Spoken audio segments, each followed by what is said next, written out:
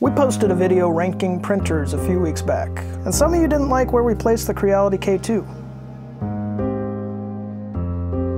Today, Paul has graciously provided us with a video. I got sick a few days back, but luckily you guys all like Paul the most anyways, so here we go. He's going to be walking us through a couple of the repairs that he's done on his Creality Q2 with Creality warranty replacement parts. That part's important. They're parts Creality sent, not like cheapy parts. Anyway, I'm sure it's going to go well. All the parts are going to fit. There's going to be no drama in this video. So, started fixing the Q2 today, or at least I'm going to attempt to. The first thing that I've done today is take the back off. I don't know what I'm looking at. Most of this stuff is a little bit beyond me. I know the front of the printer. I don't know the back of the printer. So a little bit worried about it. So let's talk about what's even wrong with Paul's Q2. This is kind of Creality's flagship giant machine, and it does multicolor and prints all the filaments and everything, so what's holding us up here? Well, for starters, the back of the machine's warping. Like the back cover plate is warping for some reason. Luckily, Creality sent a warranty replacement.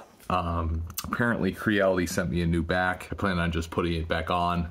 Hopefully that will help some of the warping that's happened on the back, which I still have no idea how that happened, but I'm going to be working on that a little bit. So, another thing Paul's had issues with from the beginning was his hot end. I know there's a lot of others in the community that have reported the same thing with this machine, and unfortunately ours has been no different. But as we've gone through and replaced more pieces over and over again, it seems like maybe the purge wiper was the issue causing the hot end issues in the first place.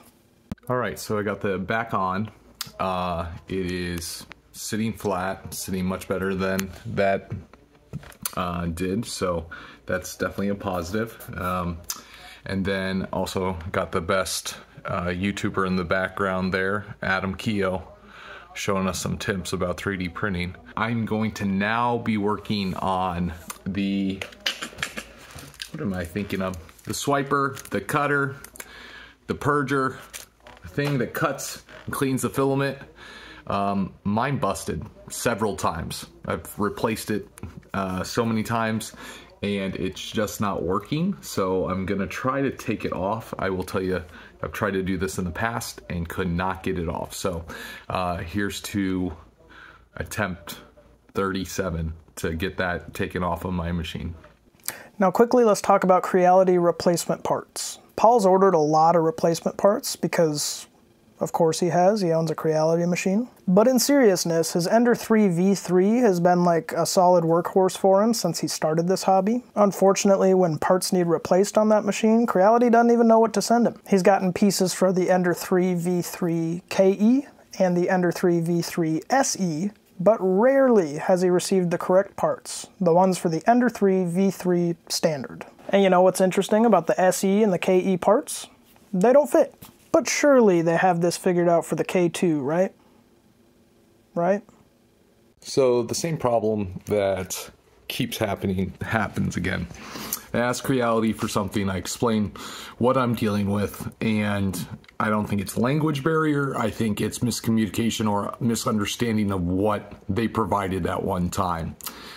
This is the initial cutter or whatever for my filament, okay? It had all the stuff on it, I removed it, but this is the initial one. You see those holes? They almost seem like screws could get screwed into them, because they can. I now have 3 of these because this is what Creality has sent me. Doesn't look like screws can get screwed into them. You know why? Because they can't. I could bolt the screws, I could do all kinds of different adjustments to make this one work. That's the screw I'm working with for this attachment. I do think I can slice this up and put it on the backside of that one. I think that that is probably going to be the attempt that I make next. But this is just frustrating because, and this is not the first time this has happened with different machines. They use a machine, they forget what they did to it when they premiered it, and then they keep sending replacement parts that don't fit the machine that was sent. Very, very upsetting. So because the holes on the replacement purge wiper plate thing weren't threaded holes, as in you couldn't screw the little machine screw into that plate, Paul had to get a little bit creative to adapt the Creality warranty replacement parts to his Creality machine. It just doesn't make sense. It just doesn't make sense. So I did a thing. Definitely not safe. Definitely not the best idea. But I fixed it. I made it slide into the working one and put those holes into it. Ground out some stuff, flipped the script, used a Dremel, cut that baby up. There's the leftovers from it, Dremeling it all up. Definitely not safe. Don't recommend it. I do have a part that I believe will work now for this printer. It slots, I kind of got it to slot in there so I can take it out if need be. So, pretty excited that that worked. I still have my fingers and I didn't go blind. Safety first. So we don't advise doing things like this at home necessarily, but if you do find yourself using your Dremel to make your drop-in replacement parts fit on your machine, maybe use like a vise, the proper safety equipment, or if you've got a friend that you don't want hanging around very much, you can have them hold it. Be careful out there, people. Let's see how this one fits. Check out that DIY. Yeah, it is connected. Hopefully it'll work this time and not try to rip my nozzle off. This has kind of been a problem since day one, this not sitting properly. So hopefully this new one does, especially with the adjustments that I've made. But here's to a fresh swiper. So the wiper fits well, but how well does this thing print now? Could Paul finally have solved all of his K2 problems? Well, he ran off a benchy real quick. Actually, I would tell you, but let me just show you. Okay, so this is first print after working with it. It's not a great. I'm hoping it's all right, but not sure. That's a little rough. So yes, Paul finally has a working K2 once again. A lot of you praised this machine in the comments on that last video, and we're super stoked that your guys's have been working super well. Unfortunately, there's a lot of you that are in a similar boat that we're in. Just because our machine's been a lemon doesn't mean your machine's a lemon, so I'm happy that some of them are out there working. Anyway, here's some other successful prints Paul's been able to run off since he buttoned everything back up. Well, this is a sight for sore eyes. I got my K2 running, and it's printing stuff. I would say that it's almost back to the way I want it. There's some small things that seem a little off on it, but overall, the machine's working, it's running, it keeps doing what it's supposed to be doing. Now, it hasn't been perfect by no means. There's definitely some things that seem a little off. It might just be settings and different things, and I might need to adjust some minor tweaks and different things. It does seem like the nozzle is a little bit worn, maybe is the word, but every single print I've been printing, it's performing. Printing some one-piece stuff right now, which is kind of cool.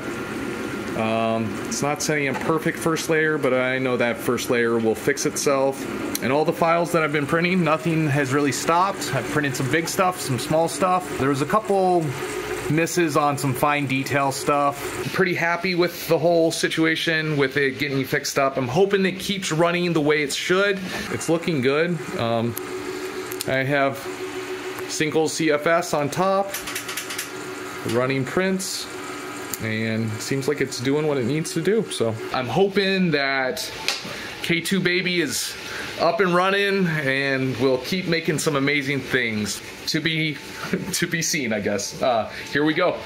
Go ahead and comment below letting Paul know how he did presenting this journey. You guys showed a lot of interest in this machine, so we wanted to throw something together to follow up a little bit. But let me know what other machines you'd like to see this style quick update on. We've done quite a few. If for some reason you want to purchase one of these printers still, we've got a link in the description. Your purchase helps us out. I personally don't recommend you click that link and buy one of these machines, but that's just me. Check out our Patreon if you want to support our goal to do this full time. Otherwise, head to keoprints.com to get yourself a sweet shirt, or 12. That helps out a lot. Bye.